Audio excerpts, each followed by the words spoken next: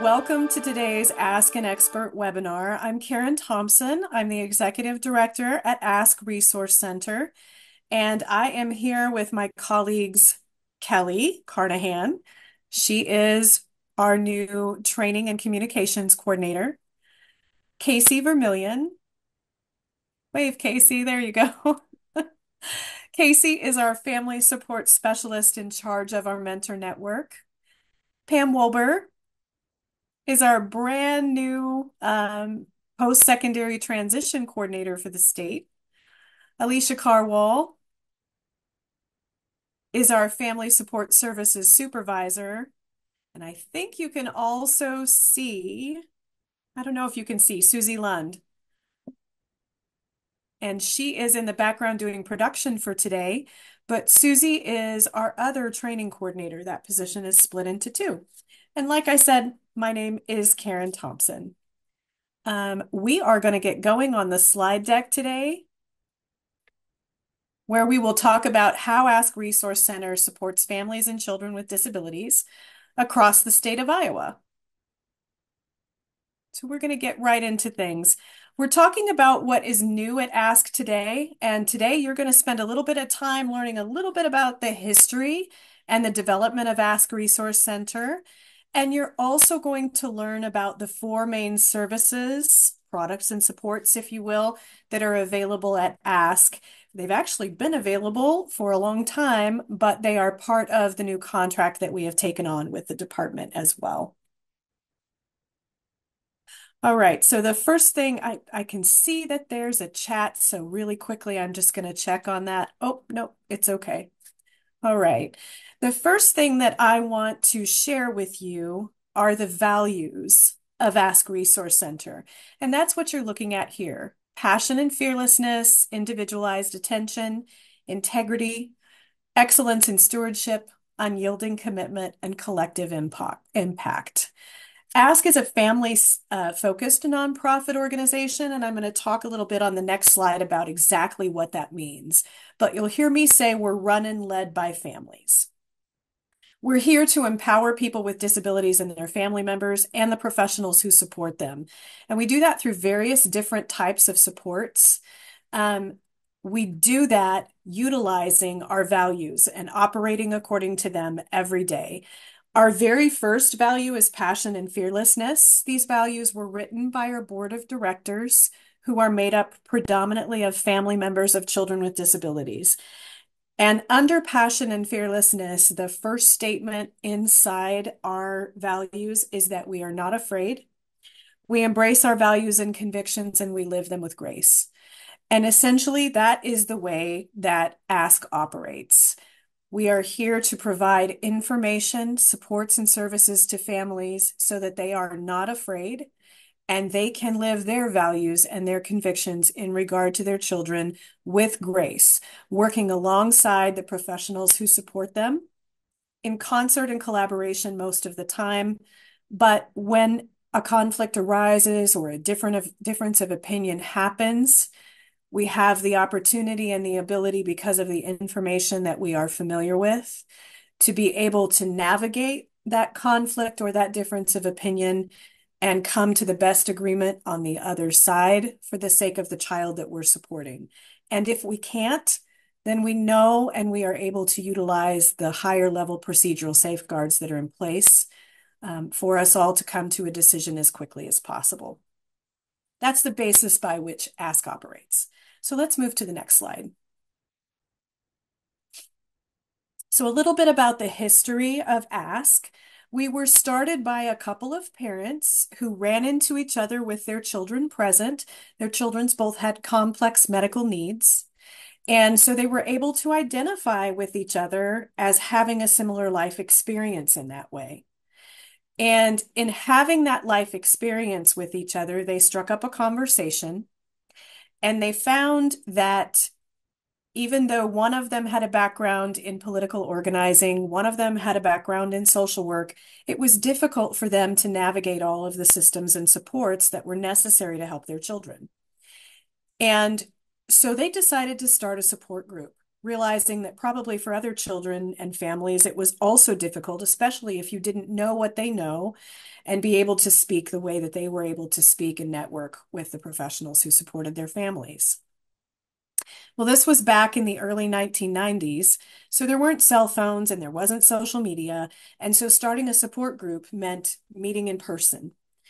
And quickly that grew. They were in the Des Moines metropolitan area. They reached out to Mercy Hospital Medical Center and asked for some space. It continued to grow. It became a resource center, and it continued to spread and grow across the state. In 1997, the organization became an official nonprofit. And in 1998 was when it first took on its Parent Training and Information Center grant, or the PTIC grant. The Parent Training and Information Center grant is a grant with the Federal Department of Education. It does not pass through the state. It goes directly with the feds. So we submit the grant to the federal government. We have a federal project officer. You may hear, if you are familiar with the education world, you might hear a lot of conversation about Part C of IDEA and Part B of IDEA. There are also some other parts of the IDEA, and one of those is Part D. And the parent centers, the Parent Training and Information Centers, and another type of parent center called a CPRC, exist within Part D of IDEA. We must rest outside of the education system, but be collaborative with the education system. Being collaborative doesn't mean we always agree, but it does mean that we work through differences and we work to resolve conflicts so that parents and professionals can work together. So Ask Resource Center has been Iowa's Parent Training and Information Center, doing the same work that we're doing now since 1997. We are just now under a new contract to do a great deal more of it. Parent Training and Information Centers across the state or across the country are seed grants. They're very small amounts of money. So many PTIs also have contracts with various state departments to do other types of family support work on a larger scale. And that's the case for us now. As a parent training and information center, you have to be run and led by families. And what that means is our board members and our staff members have to be majority people with disabilities or family members and caregivers of people with disabilities. That means you have to be 51% or more run and led by families. In Iowa, I'm proud to say our board is usually hovering right around 80% families, and our staff team is 100% run and led by families.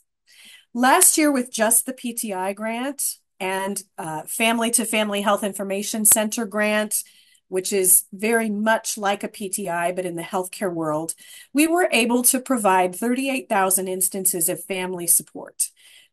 By family support in this particular identifier, what I mean is one-to-one family support, group family support, and all of our types of training.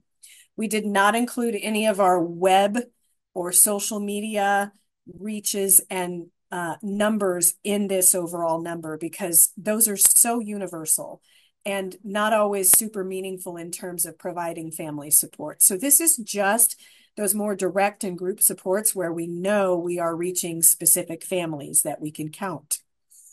And so if we're able to do that level of service and support with just a PTI and F2F, hopefully we can do a great deal more of the same type of work once we spread our services and supports across the state using the new contract that we have with the Iowa Department of Public Education.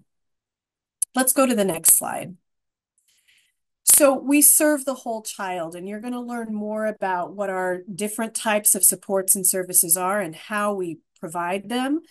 But one of the questions that we've gotten a lot is, are we able to help with Medicaid? Are we able to help with diagnoses? Some things like that, given this new contract that we've taken on.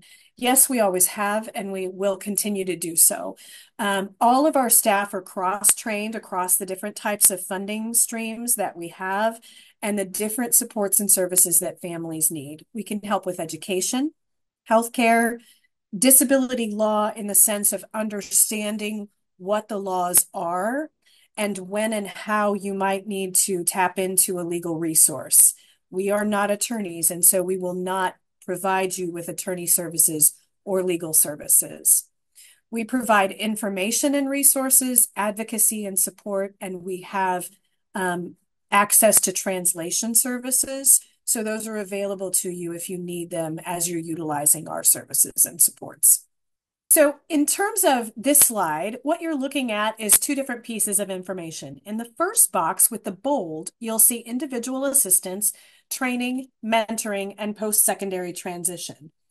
Those are our large buckets of support that we have offered through ASK, through the Parent Training and Information Center, Family to Family Health Information Center, and other smaller grants for a long time. And those are the types of services and supports that are now being provided in a much more vast and comprehensive way across the state, utilizing the contract with the Iowa Department of Education.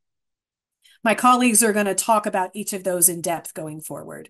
But before we move on to that, I wanted to make sure that I touched base with you about some of the products and services that are most important to families and that they seek out a great deal. One of those is general different types of information and dissemination. One of them is the webinar that we're on today, our e-news, and the ways that you can access our informational sheets using our website. We're going to talk about that a little bit more going forward. We also have a Together We Can statewide conference put on about families, by families, once a year. It's held in the Des Moines area at the Iowa State Fairgrounds. It's called the Together We Can Conference, the TWC, as people know it. And it is always the first Saturday in May. And then we're also going to share about the Ask Each Other online support group today. I'm going to turn it over to my colleague, Alicia Carwall, and she's going to take it from here. All right. Hello, everyone. As Karen mentioned earlier, my name is Alicia, and I'm the Family Support Supervisor here at Ask. Very excited as we expand our work across the state, even more so than we have been able to in the past. So I want to talk a little bit about what individual assistance looks like at Ask. On the screen, you can see some of the questions that we might receive from families. But I do want to highlight that we provide individual assistance not only to family members, but to individuals with disabilities themselves. And also, we provide individual assistance to professionals who serve individuals with disabilities in some capacity. And so a little bit about what that individual assistance might look like is coming up on the next slide. But before we get to that, I just want to offer that anybody can complete what we call as a contact request. And the easiest way to do that it would be to go to our website. We have a Contact Us tab. And if you click on that, it's going to ask you a series of questions to further get at what sort of support you're looking for. So that is how you could request individual assistance. Sometimes it might be a family member completing that form. Sometimes it might be a professional completing that form on behalf of a family member. Or it might be a professional looking for some technical assistance, and so they're completing that form for themselves. And so the other way to do that, if you're not comfortable going to our website, would be to call our main office, but that is going to require that you leave some of that same information on a voice message. And so it's really probably easiest just to go ahead and complete that form online. Once that form is completed, it kind of goes through our internal processes, if you will, and we respond to those contact requests in the order in which we receive them. And that's important for everyone to understand because while we're spreading our staff even further across the state than we have previously, although we did have people positioned across the state prior to this contract, it is, we want families to understand and professionals to understand that you may receive a call from a family support specialist after you've completed a contact request. And maybe you're from Northwest Iowa, but you might be receiving a call from somebody who works elsewhere in the state, and that's okay. The reason we have it structured that way is so that as those intakes come in, as those contact requests forms are completed, we are able to respond in a first come, first serve basis. So responding to those as they come in. And so we don't have people waiting for a long period of time to receive a response back. So on this slide, we kind of highlight what those individual assistance supports might look like. Karen mentioned that we do a lot of information dissemination. That could be around special education. It might be related to healthcare or special healthcare that many of our children and adults with disabilities need to access.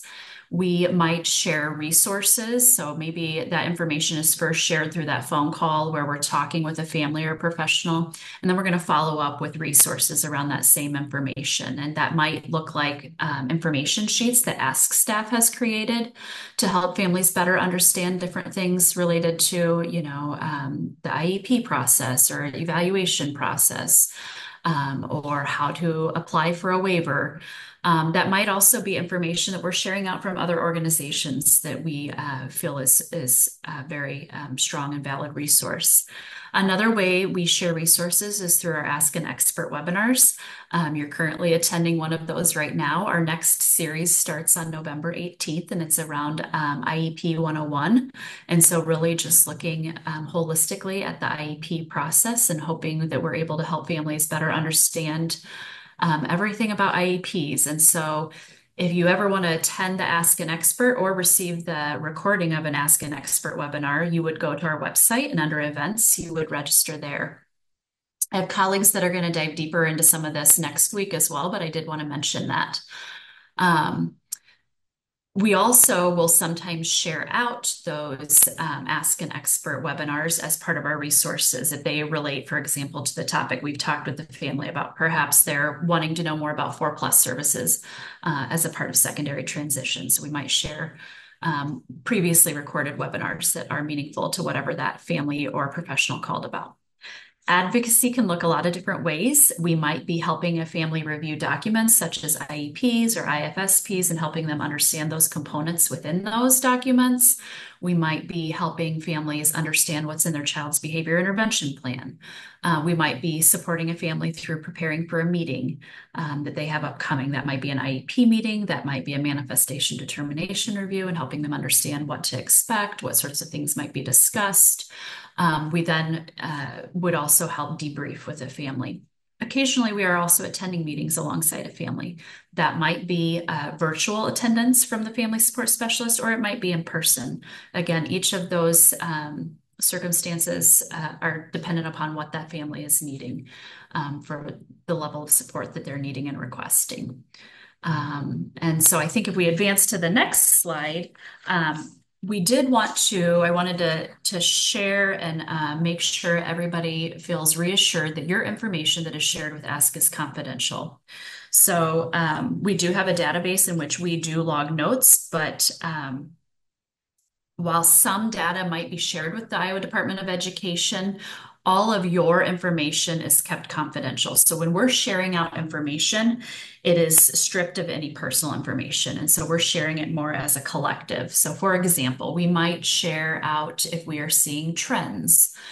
We might share out, in the last quarter, we had this number of individuals requesting support around waiver services, or we had this many people requesting information and support around secondary transition. So we are collecting a lot of data, but when we are sharing that out with the Iowa Department of Education, please be assured that your specific information is kept confidential. I do want to mention, of course, if we would receive a subpoena for any information, we would, be required to share any of that information per court of law. But other than that, it is not shared out to the department in any way that would impede upon your personal circumstances, or we would absolutely maintain that confidentiality. All right, and I have another colleague who's going to start talking about training now. I'm Kelly Carnahan. I am one of our training coordinators for Ask. I'm also our communications coordinator. But Susie Lund is also a training coordinator with us. We share this role. But Ask is at Ask, we have training opportunities for both parents and professionals. Ask is happy to provide training for small and large group settings. We provide training about Ask, about our programs, or we can tailor a training to your needs. For example, we could do a training over Medicaid information, IEPs, post-secondary services, or anything that you have specific questions over. These trainings can be done in person where we can come to you, or it can be done virtually. As can provide all, or can also provide respect training. This program is on pause through the Department of Ed currently, but we are hoping to bring that back next year once we are done expanding and training all of our new staff. We are also eager to represent Ask services around the state. Ask is happy to attend events that your organization is hosting to get the word out about the services we provide. We come to events like resource fairs, community events, carnivals, etc. We can provide flyers and talk to families and professionals directly about how we can serve them. As you know, as you are attending, we also provide live webinars throughout the year. Our webinars touch base on a variety of topics such as understanding your child's IEP, conflict resolution strategies, Medicaid updates, challenging behavior, and a lot more other topics. We love to hear from families and professionals about webinar ideas, and we often do topics over commonly heard concerns that we are hearing from families. If you cannot attend our webinar live, we also post them on our YouTube channel for you to watch at your own convenience. All of our previous webinars, if you are new to us, are already posted on our YouTube. You can find us at youtube.com/askresource. If you are a visual or auditory learner, this could be a great way to access information. We have videos covering a lot of topics for all ages of disabilities, no matter where you are at in your journey. Our YouTube also has shorts, which are quick videos condensed to give you the information in under 5 minutes. These are helpful for quick questions and understanding the basic topics of everything. And next we will go into, we'll have Casey talk about our mentoring program for families.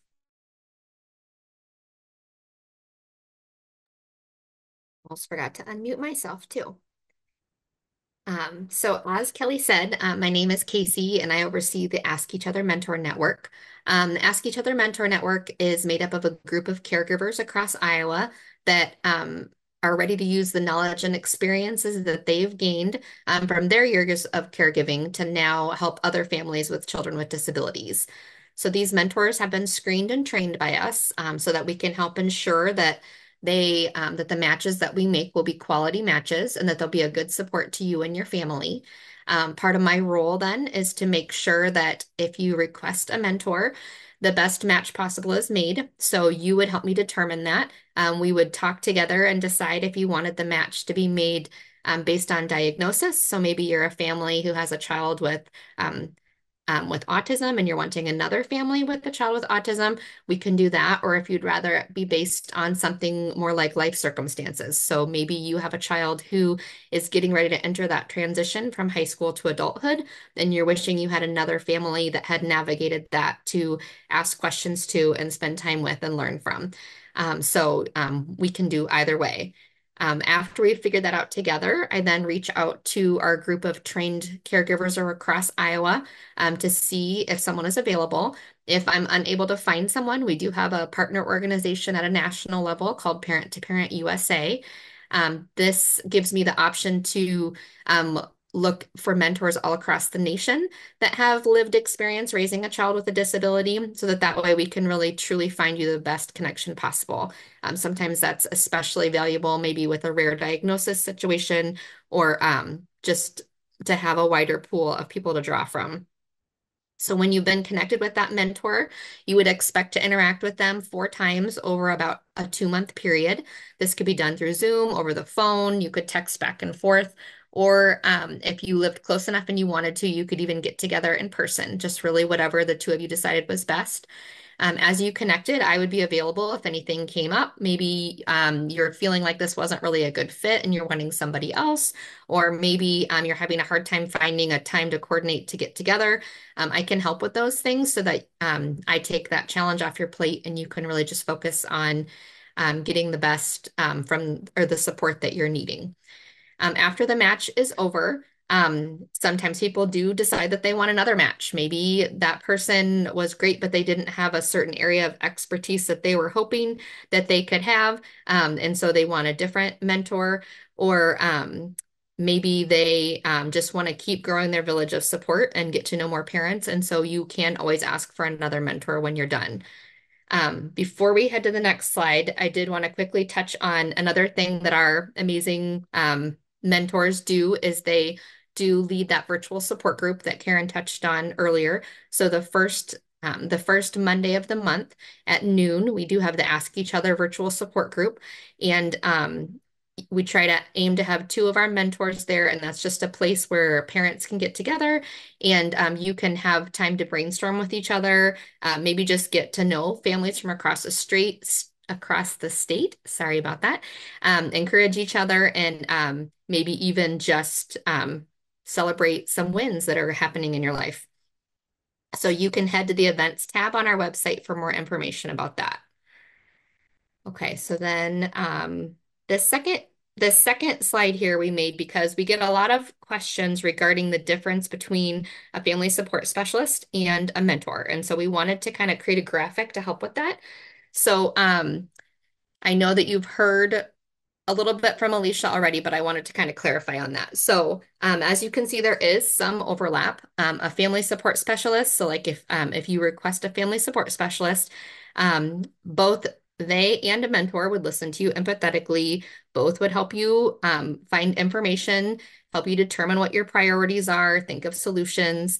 But there's also some differences that might be helpful for you to understand as you're making your decision. So a family support specialist is a person who has experience with a disability, but they may or may not have actually raised a child with a disability personally. Our mentors have all raised a child with a disability. A family support specialist is a staff member that's been trained in all areas of special education, civil rights law, special health care, Medicaid, whereas a mentor is a volunteer who's been trained in research-based strategies to best support a family and help them process what they're experiencing, but they're truly drawing from whatever they have experienced in their personal journey. A family support specialist might help you by collaborating with the schools or the AEA if needed. They might help you prep for IEP meetings, review documents with you, or even help in a dispute resolution at a higher level. Whereas a mentor, on the other hand, because they're just drawing from those experiences, if something comes up what they're not familiar with, they would more think maybe teach you ways that they've learned to research when they have a hard situation that's come up over the years, or maybe help you brainstorm ideas, or they would lead you through creating a contact request to reach out to a family support specialist. So some families choose to access both a family support specialist and a mentor at the same time. Some reach out to one at one point and one at the other. It truly just depends on where you are and what you're wanting at that time.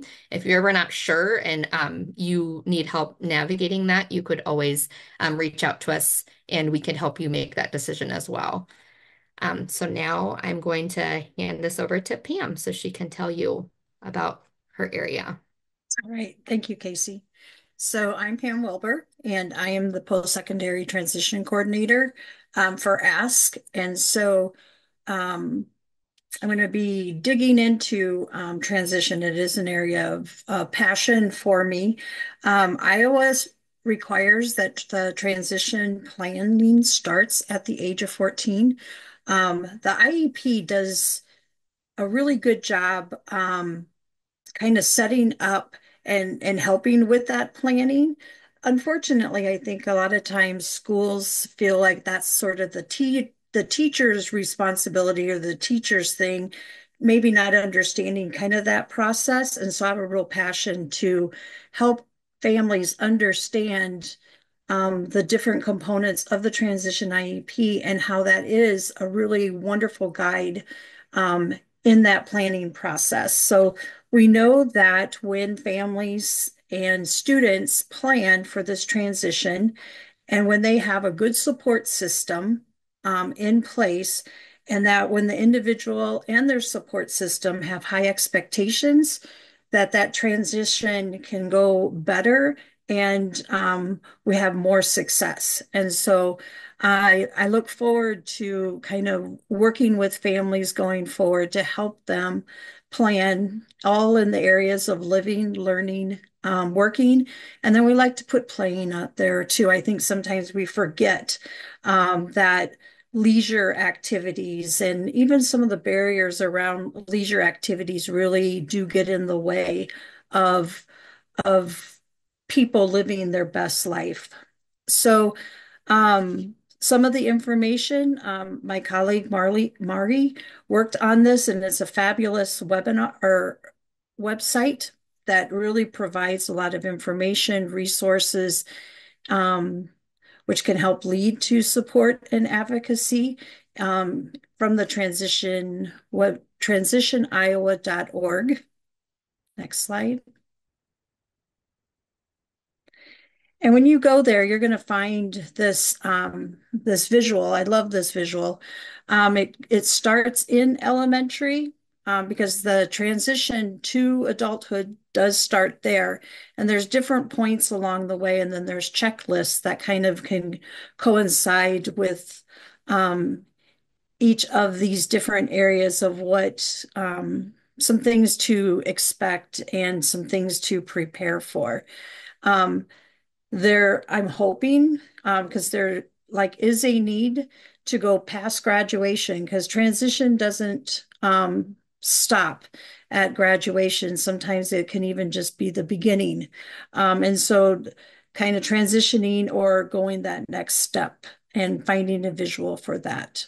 So thank you. After this webinar, you will receive a survey.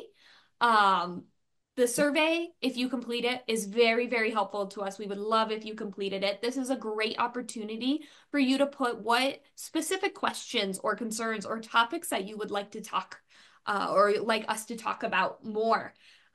We love to take input from families and be able to address your questions. So this is how we start planning for our webinars for a year or for the year. We take your suggestions and see how many of those have come through, and we want to address what is being talked about in Iowa. And just our last little bit, this is our contact information. We do have a central office in the metro area in Johnston, Iowa. However, we are a staff that is out and about in the state. So there is oftentimes we do not have staff members in the office. A lot of our staff members work from home as we are spread across the state. So arriving at the building will not receive you services quicker. Our fastest or the quickest way to get services is going to be through our website. And we have sent you the link for that information already. But again, next week we will dive deeper into the information to make sure we address all of your questions. You can also contact us by our phone numbers provided and the email. You can also follow us on Facebook to keep up to date with all of our events and webinars being posted. Just please know that Facebook Messenger is not a great way to get contact from us as well. So please, for confidentiality reasons, we do not respond to messages there. Please contact us via our emails, phone numbers, or website.